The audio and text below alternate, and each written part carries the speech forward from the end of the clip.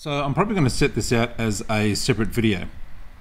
What we've done today is we've taken a nice piece of pine, treated it with some olive oil just to give it a nice bit of a stain and a look, and we've gone through and drilled our holes, marked out our holes, drilled them.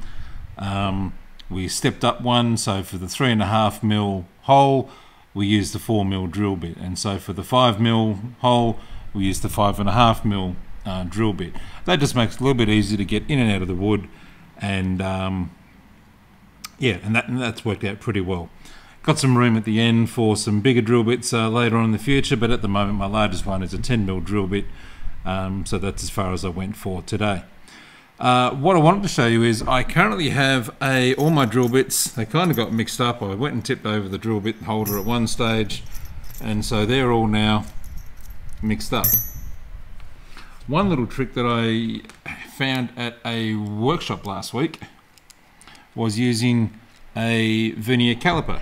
We were actually using the micrometer at the workshop that I was at.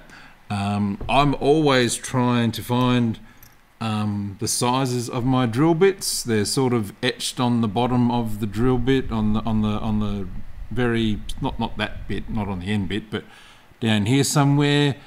Which is great if you've got awesome light and your drill bit's brand new and it hasn't rusted over. But as soon as you've had it for about 5 minutes, it turns like this, and you can no longer work out whether it's the 4.5 or the 4 or the 3.8 or what it is. So what we were using at the workshop last week was a simple micrometer. Like I said, I managed to pick up a digital vernier caliper.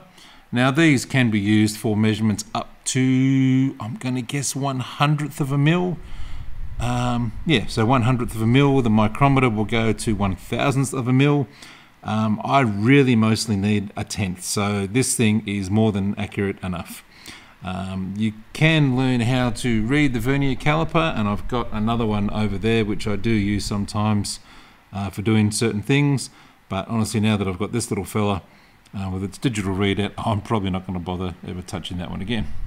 So turn it on, push it down, zero it if you need to, and then it's simply a matter of you use this little fella to roll it back,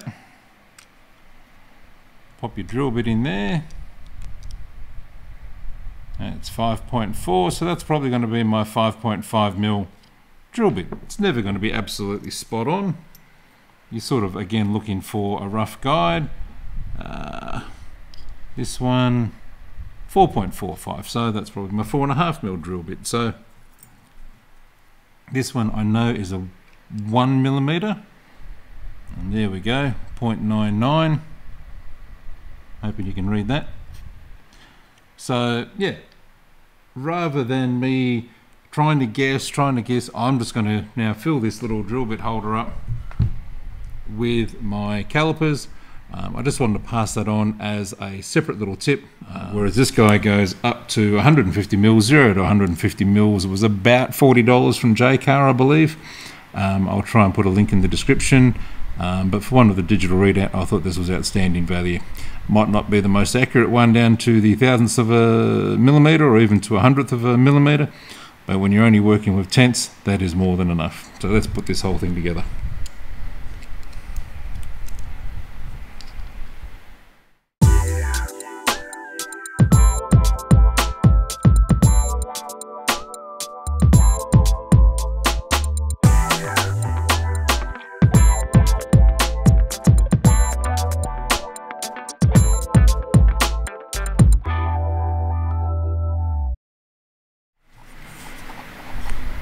So done. Awesome putting that together with this little fella. That's come up really great, and that's going to be so much easier than trying to muck around with this plastic thing, getting them right, getting them wrong, having them all in the one spot. So that's it. That's our drill bit holder project. Hope you've enjoyed it. Don't forget to subscribe to the video channel, Maximum Chips. Check us out on Facebook. Check out the Instagram feed. That's probably the most popular one, Instagram /Maximum Chips. You can also catch us on Twitter And yeah, please leave a comment below. Any questions, any comments would be absolutely fantastic.